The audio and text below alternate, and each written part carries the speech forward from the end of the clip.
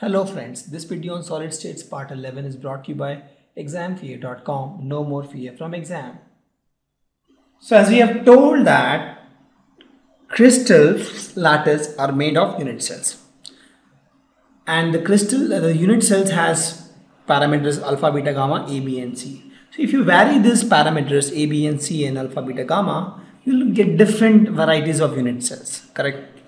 Experimentally, it has been seen that there are only 4 different types of unit cells based on alpha, beta, gamma and ABC, and they are called 7 lattice system, and their name is monoclinic, triclinic, orthorhombic, rhombohedral, tetrahedral, hexagonal and cubic. So if you see, this was the generic definition of unit cell. This is what we have discussed. We have A, B and C, alpha, beta, gamma. So if you vary this parameter, for example in cube, everything is same. A, B and C are same, alpha, beta, gamma is same. So in cubic form, A is equal to B is equal to C and alpha is equal to beta is equal to gamma. All are equal and this is equal to 90 degree actually. 90 degree. And you get something called cubic. In tetragonal, if A is equal to B but not equal to C, two sides are equal. This is A, let's suppose, and this is A, but this is B. Two sides are equal, third side is not equal, right? This is C actually. So in that case, but the angles are equal, and they are 90. This is called tetragonal. In orthorhombic, all the sides are unequal. They are all unequal sides. That is, A is not equal to B is not equal to C, but alpha is equal to beta is equal to gamma is equal to 90 degree. That is called orthorhombic. They also found something called monoclinic, where sides are not equal. Sorry, A is not equal to B is not equal to C. Sides are not equal. When you talk about the angle, alpha, two angles are equal, and they are 90 degree. If you see alpha and beta, and the two angles are equal, I can say alpha and beta 90 degree. And gamma is not equal to 120 degree. There is monoclinic. Two angles are 90 degree and third angle is not 120 degree. Correct. Then we have something called hexagonal. In hexagonal, everything is defined. What is defined? Two sides are equal.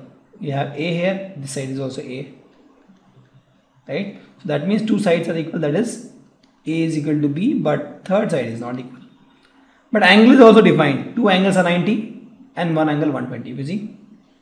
So you can see that alpha is equal to beta is equal to 90 degree and gamma is equal to 120. Right? You see, all the angles are also defined. In case of rhombohedral, what we do is all the sides are equal. A is equal to B is equal to C. All the angles are also equal, but they are not equal to 90 degree. This is like a cube. You take a cube and you just tilt the cube a little bit, right? You apply some force in this direction, maybe it will be tilted. You get rhombohedral. Then we have something called triclinic. In triclinic, all the sides are unequal. If you see, all the sides are mentioned ABC. All the angles are different. That's why if you see, all the angles are mentioned here. Right? Alpha is not equal to beta is not equal to gamma. And they are not even equal to 90 degree. So these 7 systems are something which is found experimentally. So that is the structure of these unit cells.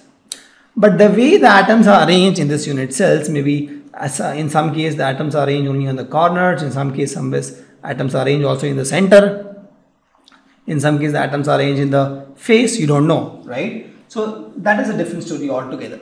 So that is a category. So I'll pick only one unit cell now, and we'll see that these unit cells also have various categories. The first is the primitive cells. In this case, all the constituent particles which you have, that is ions, molecules or atoms, they are present only on the corners, only on corners.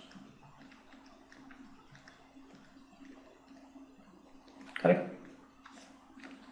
Then we have center unit cells. In center unit cells, the constituent particles are present in the corner, also somewhere else, right? Somewhere else, maybe inside the body, inside this edges, we don't know. Somewhere in the corner plus somewhere else also. Somewhere else too. Correct? In this, there are three types. The one is the body centered. In body centered, the atoms or the constant particles are present in the corners plus center of the body. And that's why the name body centered. Center of the body. Correct? That is my body centered. The next is face centered. Face centered, corners plus all the face. I showed half one because half will be the part of another unit cell, because there will be so many unit cells combined, right? So just for a clear view, this is half shown here. There will be full actually, but the part of this is only half. So just for a better view, I have shown the half atoms here. So they are shown, they are on the all this 4 or 1, 2, 3, 4, 5, 6 sides, correct? Plus corner. So center of each of the face. So each 6 face plus corner. Let's say center of each face, because they are in the center of each 6 face. Then we have the last one called end centered. So end centered, center of any of the 2 opposite face, maybe on these 2 face or these 2 face, right? Like that. Or this 2 face. The 3 possible options. And that's why the name is A, B or C. It is in the A phase or B phase or C phase. So primitive is called by letter P. The body centered by letter I. Face centered by F. And end centered either by A, B or C, depending on it's on the edge A or edge B or edge C. Right? So they are the 4 different categories of unit cells. Thank you. Visit examfear.com to watch more videos, attempt free online tests, get free study materials, find tutors and mentors, and much more. Thanks once again.